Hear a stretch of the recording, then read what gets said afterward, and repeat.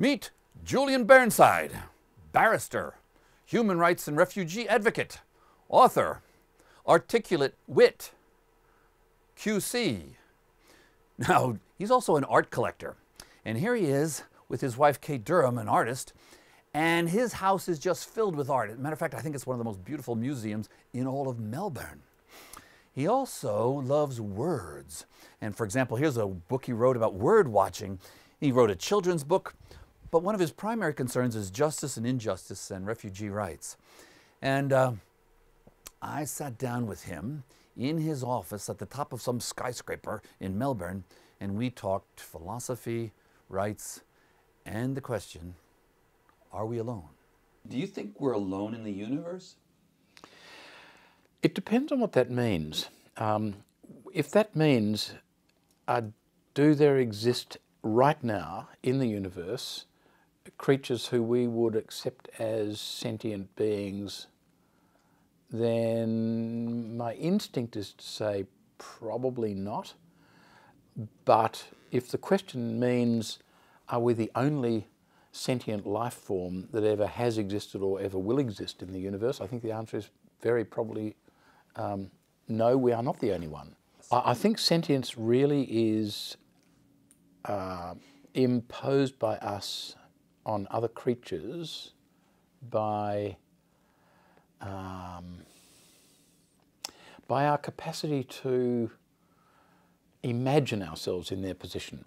I mean, most people can imagine themselves being a dog because everyone's grown up with dogs or cats, and they see dog behaviour and cat behaviour which in some vague way parallels their own behaviour. I mean, you know, you burn a dog or a cat and they'll yelp in pain, and all of that's easy to understand. We see them behave in ways that we can identify with. Worms, not so sure. Have you ever met people who have seen UFOs?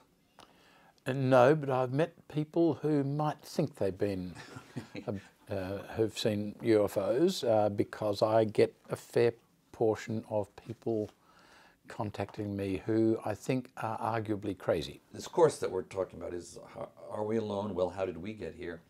It has a lot to do with trying to figure out who we are in the universe. Well, my first inner response is we may just be a fleeting episode in the life of this planet, and certainly a fleeting episode in the life of this universe.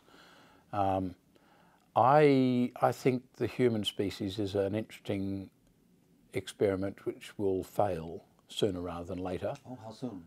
Well, let's think. Homo sapiens, I'm talking about in particular. Homo sapiens has been around, what, for 200,000 years? Mm-hmm. The dinosaurs ruled the earth for, what, 4 million years? A little bit longer, like 200 million. 200 million? Mm-hmm. Well, there you go. Have we got another 199.8 million years in us? I don't think so. I don't think so either. Okay, let's role play. I'm an alien. I've come to the Earth planet and I'm going to destroy everything on the planet. I'm going to kill you all. And you're going to try to defend humanity. So, hello alien, hello human, we're going to kill you. I can understand that.